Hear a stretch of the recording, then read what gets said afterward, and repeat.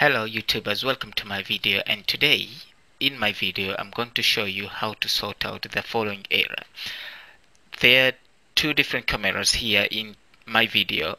One it is Canon 5D and the other one is Canon 350D. However, you can repair your camera, or you can solve the issue with the various model which use the same CF card.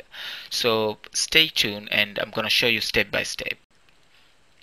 Starting with Canon 350D, you can see that when you insert your card you get this error message like no CF card or error 99. So the reason for this is there's no contact between the card and the pins inside. Similar things happens to Canon 5D. When you try to insert the card again, you will try different cards and then it will throw out the error. For example, error 02, which says like card 1 cannot be accessed, reinsert, change card 1 or format card 1 with the camera. So this is what happens.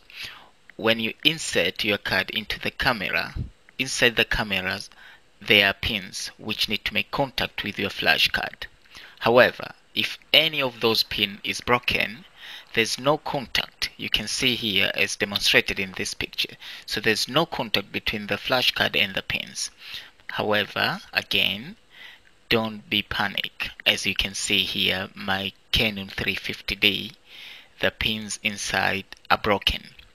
So you don't need to be technical minded. You don't need to buy anything from eBay or from any shop. You don't need to spend a penny fixing this. It's gonna take about 3 minutes only. Now go inside your house and find any cable or wire ties. There's like a flexible wires here which ties any cable. For example, when you buy a new phone, so the charger is the wire from the charger is tied with this small cable, or earphone, TV cable, you can find this piece of wire. Now what you need to do is to cut a piece on it. Take your CF card and insert that wire inside and leave a little bit outside, as you can see from here. Now take your flash card and insert inside your camera. You can see that the pins now are making contact with the card. You have solved the problem. Within 3 minutes the problem is sorted. Now I'm gonna run a few tests with this 350D. You can see that now I'm able to take some photo here. You can see from my small screen as well that it's working normal now. So as I said before that you can use this method with various cameras which are using CF card. You can see some of my photo here, and hopefully this video helped.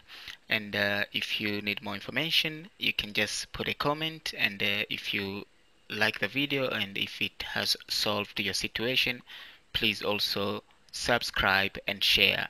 Thanks very much for watching, and please keep watching my other videos as well.